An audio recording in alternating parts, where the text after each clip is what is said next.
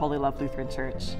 Today, across the ELCA, we celebrate something called God's Work, Our Hands. It's the acknowledgement that we are the Church of Christ. We are the present embodiment of God's love here on this planet. And so our actions ought to reflect that. Join us in worship as we reflect on both our actions and how we can be better bearers of God's image.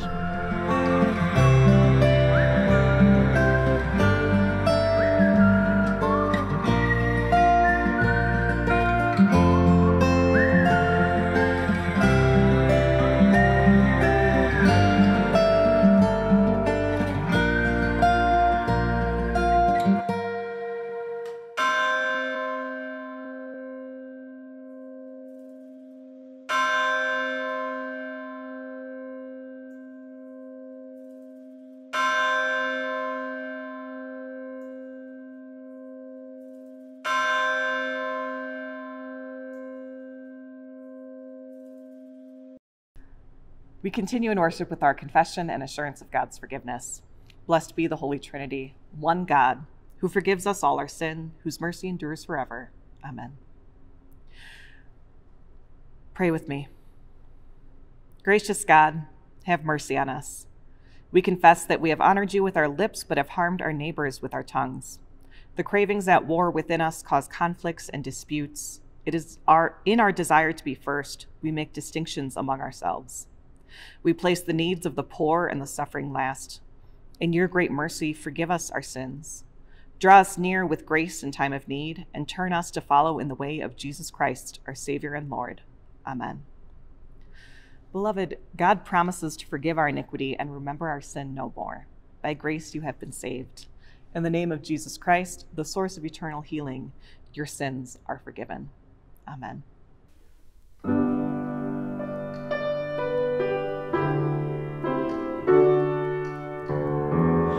Come, live in the light, shine with the joy and the love of the Lord. We are called to be light for the kingdom, to live in the freedom of the city of God. We are called to act with justice. We are called to love tenderly. We are called to serve one another, to walk humbly with God.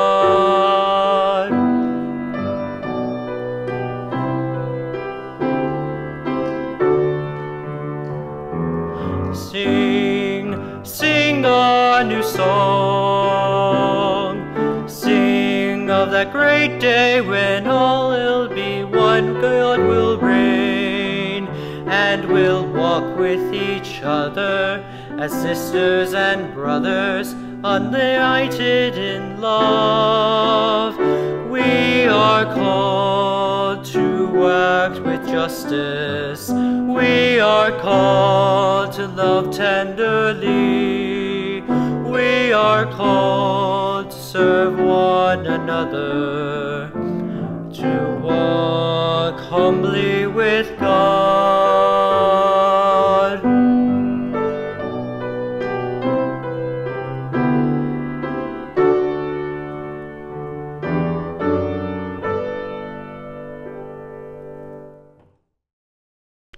Let us profess our faith in the words of the Apostles' Creed. I believe in God, the Father Almighty, creator of heaven and earth. I believe in Jesus Christ, God's only Son, our Lord, who was conceived by the Holy Spirit, born of the Virgin Mary, suffered under Pontius Pilate, was crucified, died, and was buried. He descended to the dead. On the third day he rose again. He ascended into heaven. He is seated at the right hand of the Father, and he will come to judge the living and the dead. I believe in the Holy Spirit, the Holy Catholic Church, the communion of saints, the forgiveness of sins, the resurrection of the body, and the life everlasting.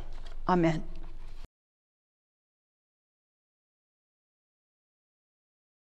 A reading from James. the 2nd chapter, verses 1 through 10 and 14 through 17. My brothers and sisters, do you, with your acts of favoritism, really believe in our glorious Lord Jesus Christ?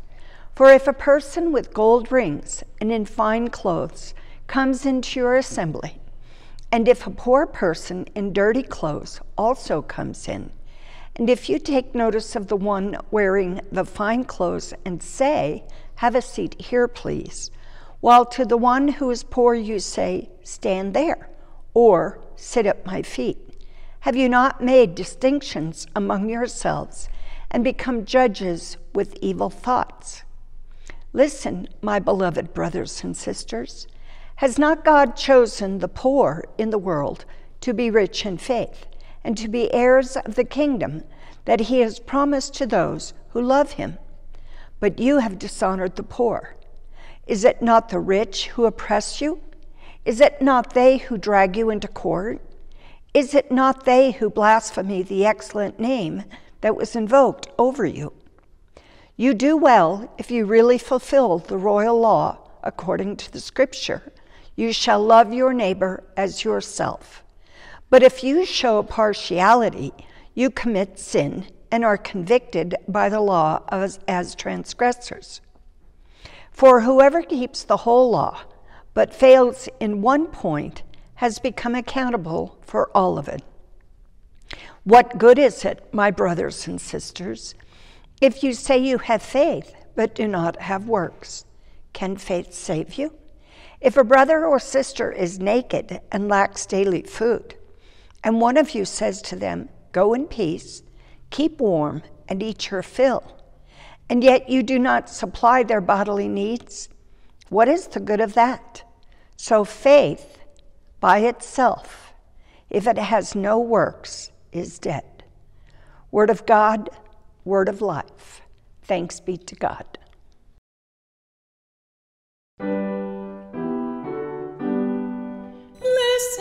Listen, God is calling, through the word inviting, offering forgiveness, comfort and joy. Let none be forgotten throughout the world. In the triune name of God, go and baptize.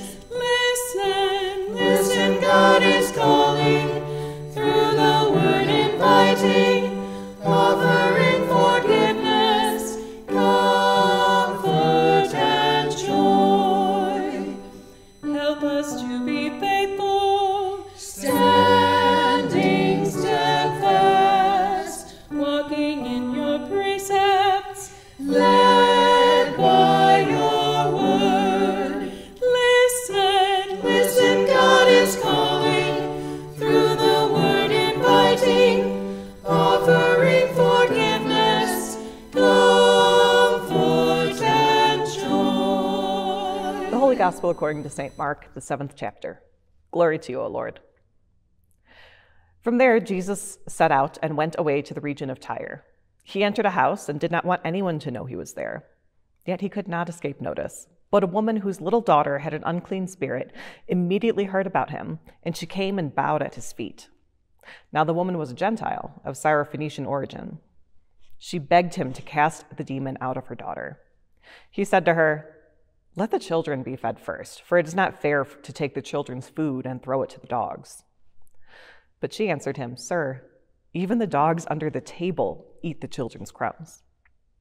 Then he said to her, "For saying that, you may go. The demon has left your daughter." So she went home, found the child lying on the bed, and the demon gone. Then he returned from the region of Tyre and went by the way of Sidon down towards the Sea of Galilee in the region of the Decapolis. And they brought to him a deaf man who had an impediment in his speech, and they begged him to lay his hand on him. He took him aside in private, away from the crowd, and put his fingers in his ears, and he spat and touched his tongue. Then looking up to heaven, he sighed and said to him, "Ephphatha," that is, "be opened." And immediately his ears were opened, and he spoke plainly. Then Jesus ordered them to tell no one, but the more he ordered them, the more they zealously proclaimed it. They were astounded beyond measure, saying, "He has done everything well. He makes even the deaf to hear and the mute to speak." This is the gospel of the Lord. Praise to you, O Christ.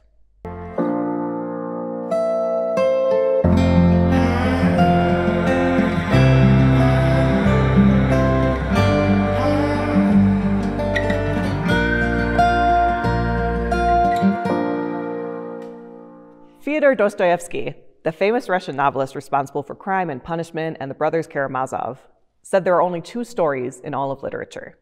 A man goes on a journey, or a stranger comes to town. What's weird to me, though, is that it's the same story. It just depends on what narrative point the story is being told from. In the gospel reading for today, we get again what seems like two unrelated stories. The first, which we'll unpack in a moment, takes place in some unnamed person's house in Tyre. And the second is in the region of the Decapolis, a group of 10 cities that formed a cultural area. Think about America's New England or America's Midwest. It's that kind of thing, a region with a specific culture. Both Tyre and the Decapolis are not good Jewish cities. This isn't where Jerusalem, Bethlehem, or even Bethel is located. These regions weren't part of the traditional Jewish regions. They were never part of the Promised Land. And in Jesus' time, they were secularly ruled and they were under secular power. That's not to say that there isn't a Jewish population in those places. There was, and in the Decapolis region specifically, there was a large population of Jews. But the Jews there were viewed as outsiders. They were immigrants. The Decapolis region wasn't for the Jewish people. So when Jesus, as a Jewish person, and his Jewish disciples go to Tyre and then back through the Decapolis region, it's the story of a stranger coming to town, twice.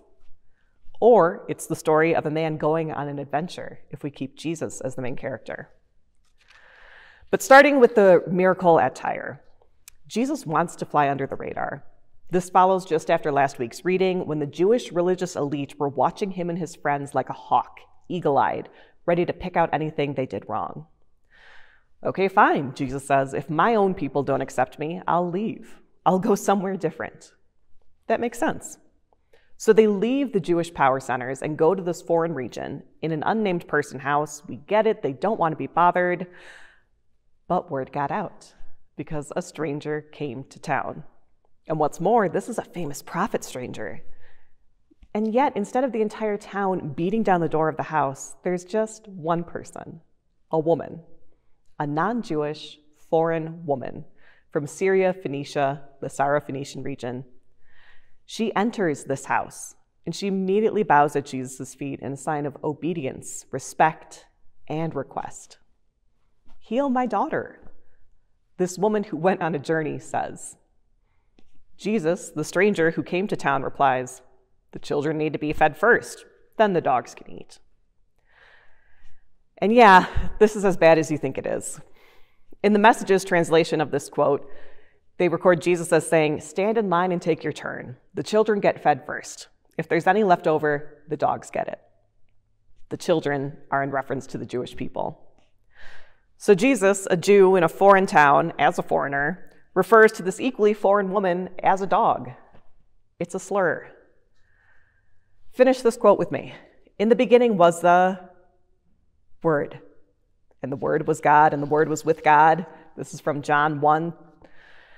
The Word is Jesus, God's Word. That is God's communication, God's conversation with all of humanity and all of creation became flesh. That is who Jesus is. Jesus is one with God, the embodiment of God's opinions. Words always accompany action. We see this throughout the Old Testament especially, but God's big beef with humanity is that we'll say one thing with our lips and do another thing with our actions. Oh yeah, in the Old Testament they'll say, "We trust God, we totally trust God." And then they'll sacrifice to an idol as a safety measure. Oh sure, we're devoted to God. And then they'll neglect to actually do any of the things God says to do. In our modern world, we may not go through the ritual of sacrifice, but we do this same lip service and lack of action. Words matter. For this story, where Jesus calls this woman a dog, for it to be written down and included in our historic gospel accounts of Jesus' life, miracle, and resurrection is critical. because Jesus here comes across as a jerk.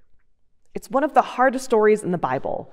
How do we wed this with the knowledge that God is all-loving and Jesus, God in the flesh, cares for everyone, that no one is preferred by God's family?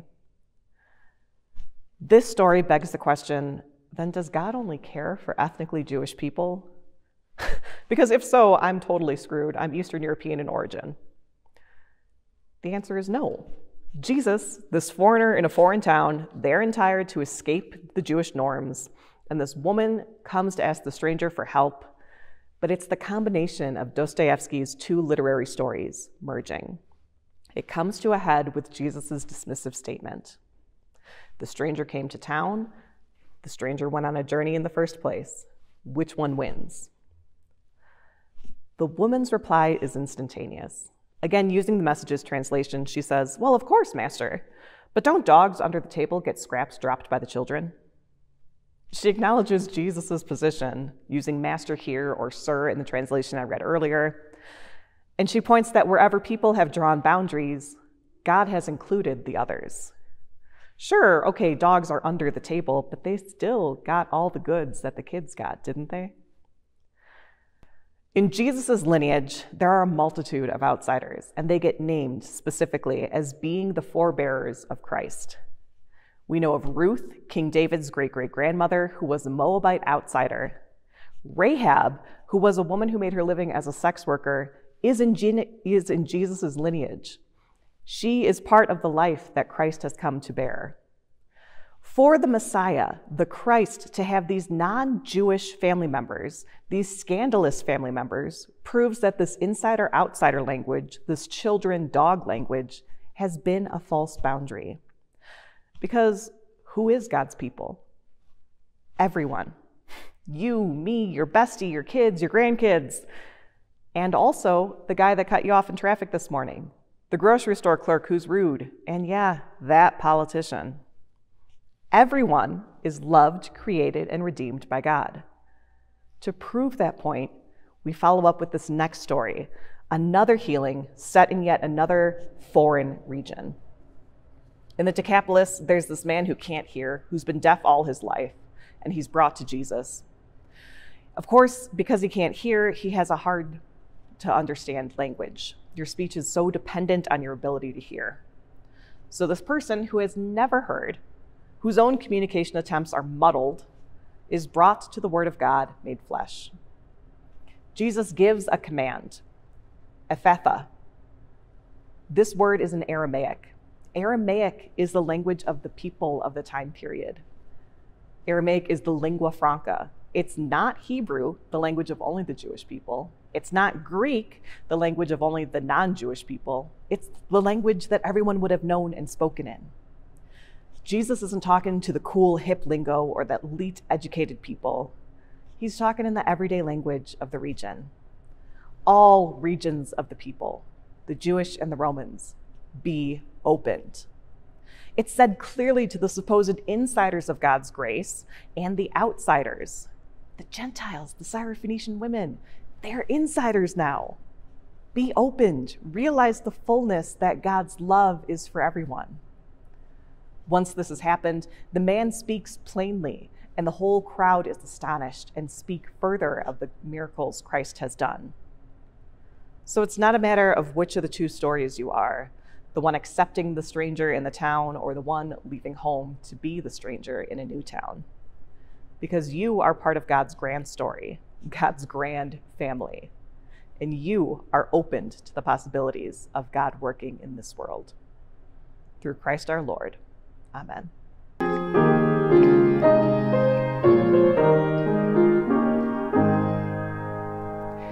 God's work, our hands working together, building a future, repairing the world, raising up homes, planting new gardens, feeding the hungry and sheltering the cold. Bless God our hands as we work in your name, sharing the good news of your goodness.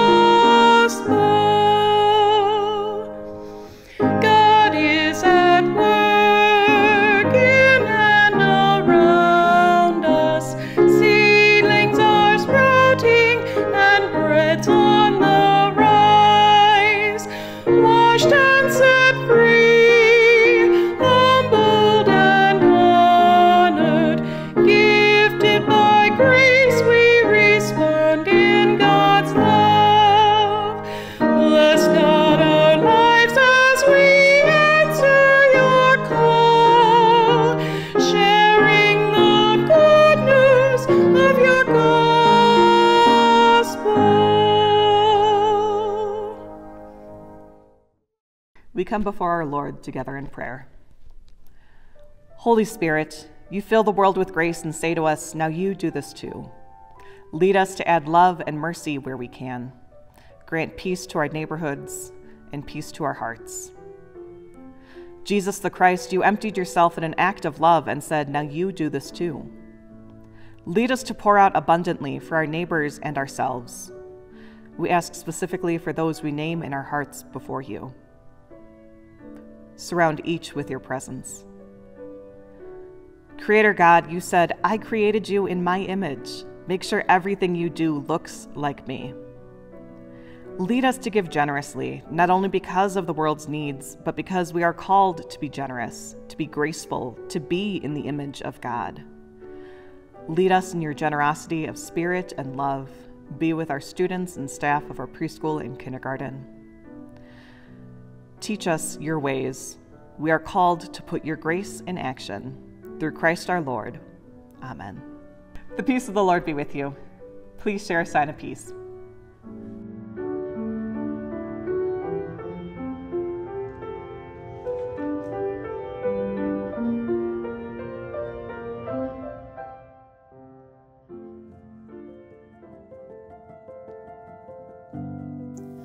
There is a saying, may you live in interesting times. At first glance, this sounds like an ironic curse. Interesting? What? A pandemic? War in Gaza and Ukraine? Famines in Sudan and Ethiopia?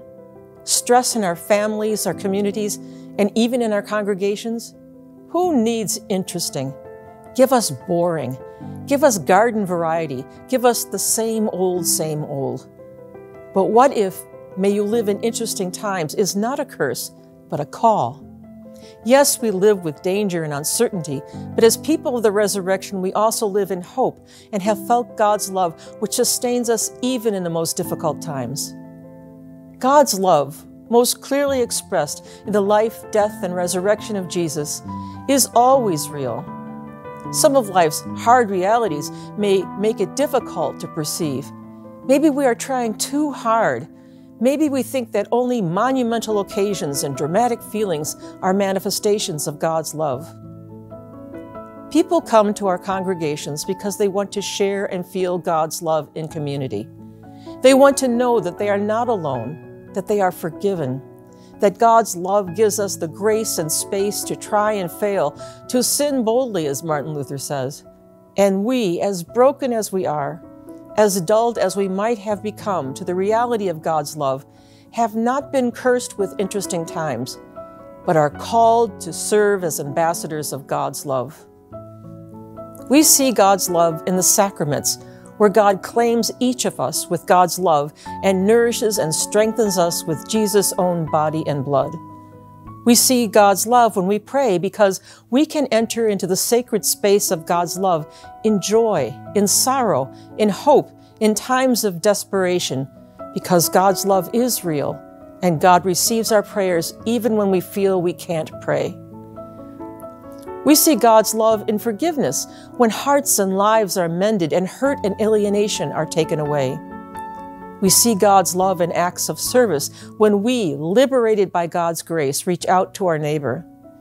And we experience the life-changing love of God in Scripture, in worship, in music, dance, and art. Yes, we live in interesting times, but these interesting times are made meaningful and filled with possibility and hope because God's love is real. Go in peace and share God's love with one another and all creation. Thanks be to God. Hey!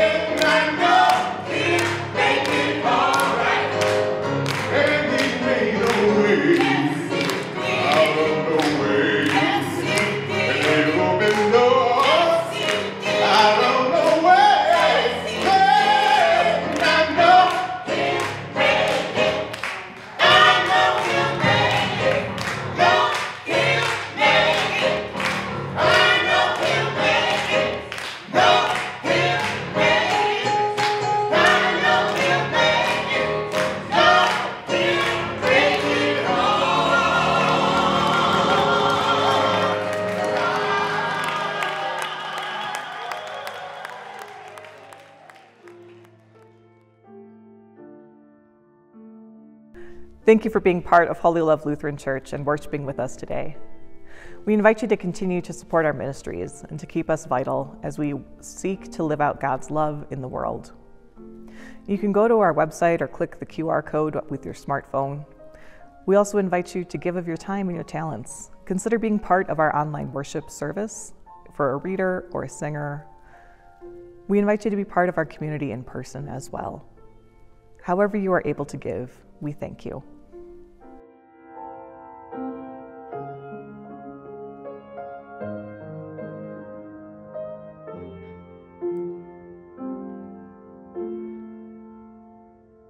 Let us pray.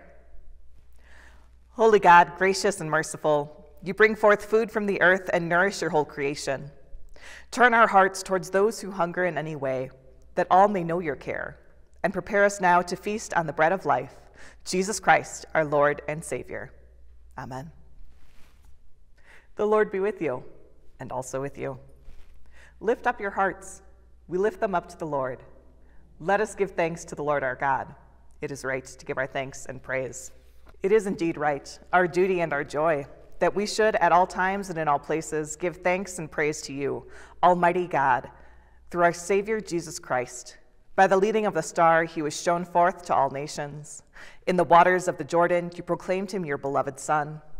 And in the miracle of water turned to wine, he revealed your glory. And so with all the choirs of angels, with the church here on earth and the hosts of heaven, we praise your name and join their unending hymn.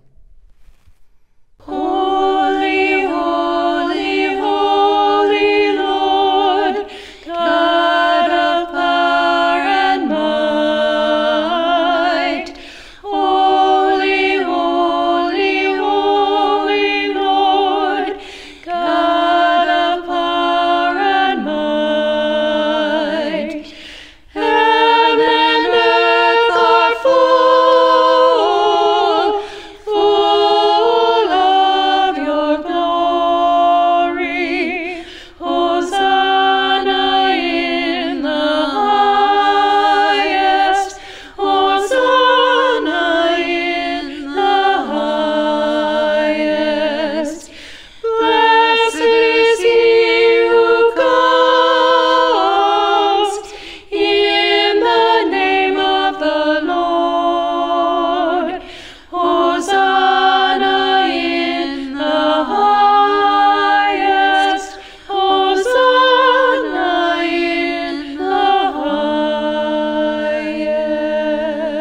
highest. In the night in which he was betrayed, our Lord Jesus took bread and gave thanks. He broke it, gave it to his disciples, and said, "Take and eat, all of you. This is my body given for you. Do this in remembrance of me." After supper was over, again he took the cup and gave thanks. He gave it for all to drink, saying, "This cup is the new covenant in my blood, shed for you and for all people for the forgiveness of sin. Do this in remembrance of me." Beloved of God, for as often as we eat of this bread and drink of this cup, we proclaim the Lord's death until he returns. Gathered into one by the Holy Spirit, let us pray as Jesus taught us. Our Father, who art in heaven, hallowed be thy name. Thy kingdom come, thy will be done, on earth as it is in heaven. Give us this day our daily bread, then forgive us our trespasses, as we forgive those who trespass against us. And lead us not into temptation, but deliver us from evil. For thine is the kingdom and the glory, now and forever. Amen. Taste and see the goodness of the Lord. This is the body and blood of Christ, given and shed for you. All are welcome at Christ's table.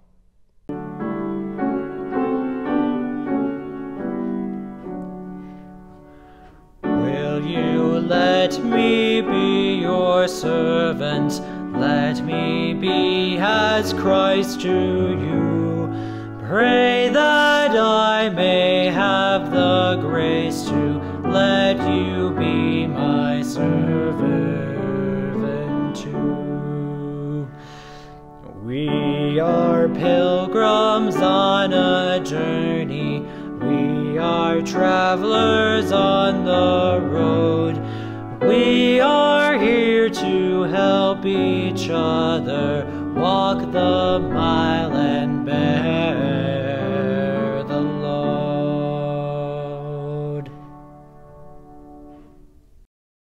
Receive the benediction. May God Almighty, Father, Son, and Holy Spirit bless you now and forever to go forth boldly into the world to which you have been called. Amen.